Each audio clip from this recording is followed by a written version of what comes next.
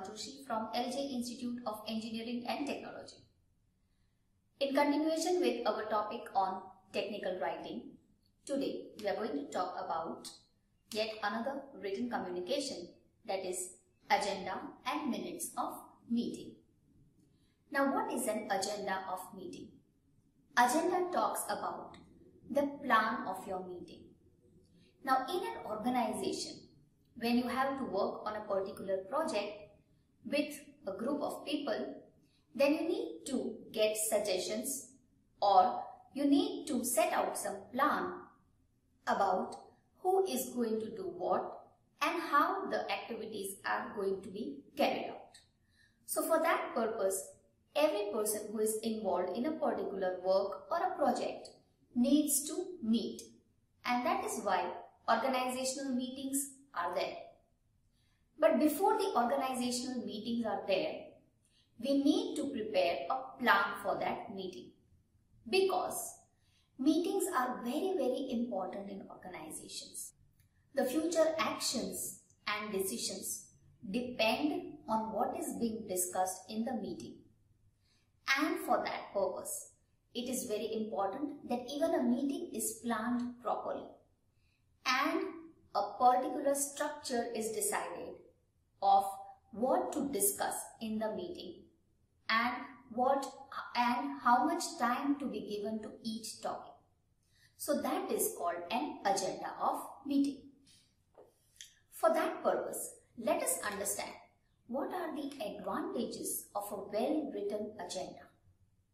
So first of all, if you write the agenda of a meeting properly, then it helps the convener to know what should be achieved out of the meeting. Because every meeting has a purpose, the convener or the person who is conducting the meeting should know that what is the end result that they want out of the meeting or at the end of the meeting. For example, whether you want to take a particular decision or whether you want to just take suggestions, what is the outcome that you want? The convener will be clear after seeing the agenda. Secondly, the participants are also well prepared, which in turn saves a lot of time. So for example, if many people are called for the meeting without giving the agenda, then they will all come with a blank mind. But when an agenda is given or when the plan of the meeting is given, when the objective of meeting is told beforehand to the participants, then they are well prepared. They have something in their minds what they want to share about the topic. And that is why it saves a lot of time during the meeting. So that is another advantage of well-written agenda. The third advantage is that it prevents the meeting from going out of the track. So now when we say that there is a well-written agenda, that means we have a list of topics that we are going to discuss. It has a particular plan of the meeting. When we follow a particular plan, then it avoids going out of the track. The moment you go out of the track, the moment the discussion goes out of the track, the convener comes to know that this is something which was not included in the agenda and can stop the discussion at that particular moment. So again, it saves a lot of time and energy. Next, it acts as a roadmap for a smooth flow of ideas. By now, after studying so much about communication, we already know that a clear flow of ideas is very helpful when we want to understand a particular concept. So if the flow of idea is there and if there is a connectivity of ideas, then everyone will be clear in their mind. So if you have a particular agenda which is well written, then it will act as a roadmap and there will be a smooth flow of ideas without going here and there. When there is a smooth flow of ideas, the topic and the discussion will not go here and there, and the people involved in the meeting will have clear idea about the thoughts that are being shared during the meeting. Now the next advantage of a well-written agenda is that participants can request to add any point if it is required. Now, why this happens? Because agenda is written and then it is always sent to the participants before the meeting. So when the participants read the agenda, they come to know that this is the objective and some few points are going to be discussed. And if they feel that there is one more point which needs to be added or which needs to be discussed in the meeting, they can request the organizer of the meeting or the convener of the meeting to add that point. So this is again going to help out a lot when one more point which was missed out is added to the agenda. So these are the advantages of well-written agenda. Now let us see how to write an effective agenda or how to make an effective agenda. What to do when we want to write an effective agenda. Now it is very obvious that agenda seems to be a very simple document or a very simple written communication, but there are few points which are fine points and they have to be taken care of so that you are able to write effective agenda. So first of all, you must take care is that always follow a simple format. So in writing an agenda, we did not follow some complicated format like a technical report or a proposal, but it is just a list of topics. So just write down, give numbers to the topics and write down the list along with the timings. So there is no need to use any complicated format when we write an agenda. Secondly, include the name of the organization, the name of the meeting, okay, what meeting it is, whether it is a sales meeting, a marketing meeting, production meeting, what meeting it is, write down the name of the meeting, write down the date on which the meeting is going to be held, the time of the meeting, from and to time, that is how much time it will take, the participants will also come to know about it, and the venue where the meeting is going to take place. So the agenda starts with all these information. Now this follows by a list of topics along with the time which has to be given to each topic. Now we decide the time of the meeting. For example, maybe the meeting will be carried on for 1 hour or 2 hours or maybe half an hour.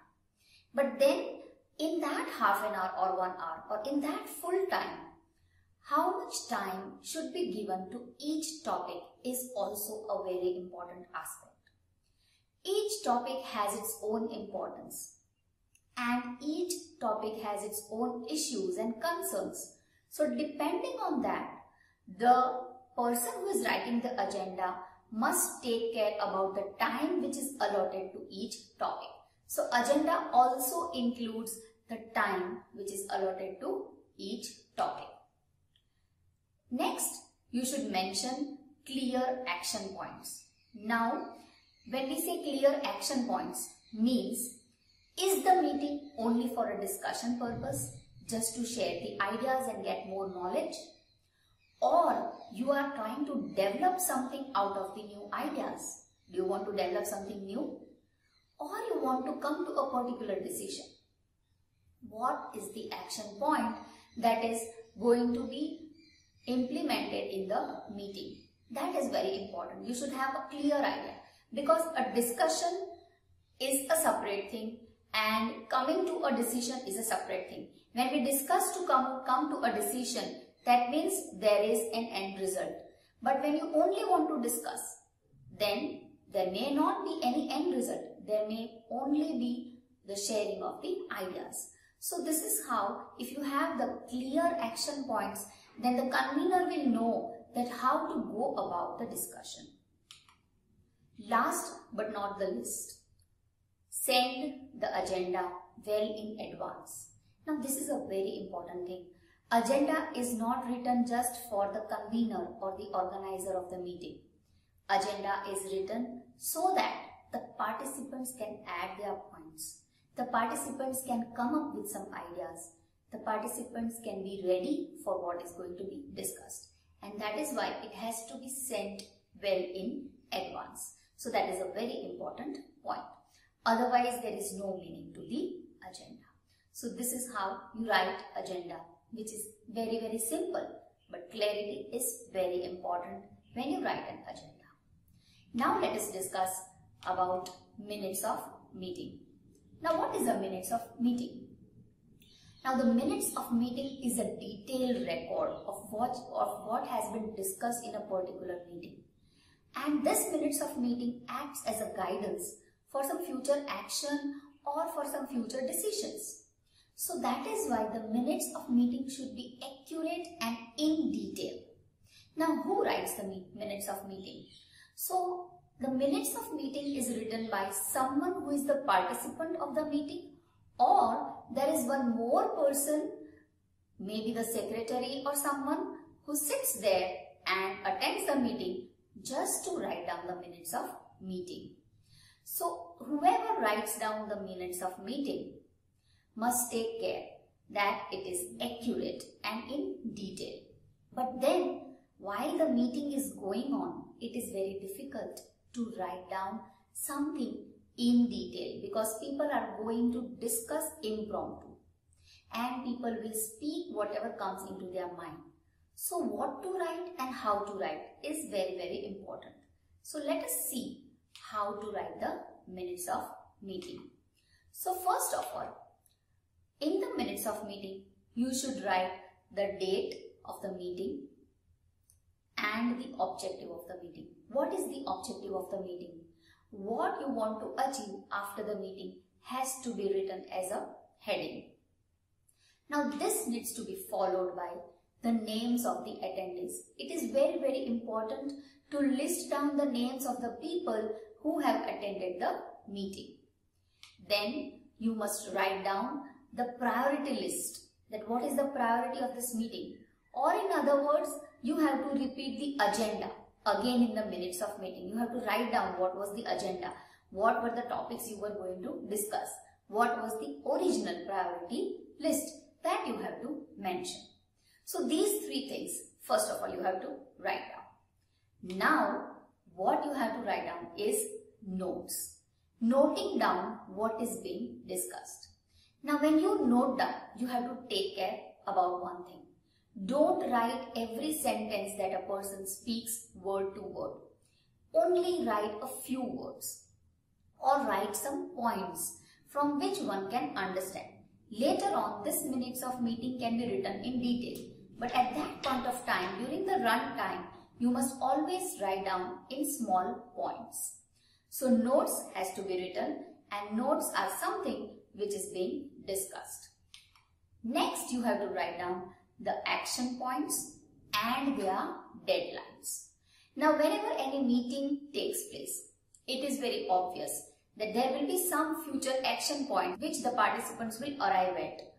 Like after a few days, you need to do this thing, or after a few days, you have to complete this particular task. So, you have to list down all the tasks or all the action points which is being decided in the meeting along with its deadlines. Again, if each task is being assigned or it is decided who is going to do it, then also write down the name of the person who will be responsible for that task. And then, lastly, you must also write down the parking of the ideas. Definitely in many meetings, when you discuss something, when people come along and they discuss, there will be some points for which the solutions will not be arrived at immediately. And you may have to carry out more and more meetings or some future discussion with others, and then again you may have to meet and then carry on further with the actions. So there will be some ideas which remains unanswered or which remains half discussed, which needs to be discussed again later on. So those ideas can be parked. They can be parked, that means as of now they are not resolved. Secondly, as of now they are not of much of priority and they are not directly related to the objective of this particular meeting. Then you will park your ideas. Parking of ideas means later on you will have a look at those ideas and then you will do something about that. So this is how you write down the minutes of meeting. Now to make this simple, a person who has to write down minutes of meeting should do one thing. You should carry a diary and you should divide your page into different parts. You already know the date and the objective of the meeting. You know the attendees. The moment you enter the room and the meeting starts, you will write down the attendees. So make a column where you will write down the attendees. Write down the priority list also. Now these three things like notes, action points and parking ideas will happen while the meeting is going on. So divide some three different parts. There has to be a separate parking ideas part, there has to be a separate action point part and separate notes. This will help you a lot in clear writing of your minutes of meeting. When you do so, when you separate these parts, you will really be able to write effective minutes of meeting. So this is how agenda and minutes of meeting, though being very simple written communication, are of high importance because actually they act as certain documents, and particularly minutes of meeting act as a document which is followed for some future reference.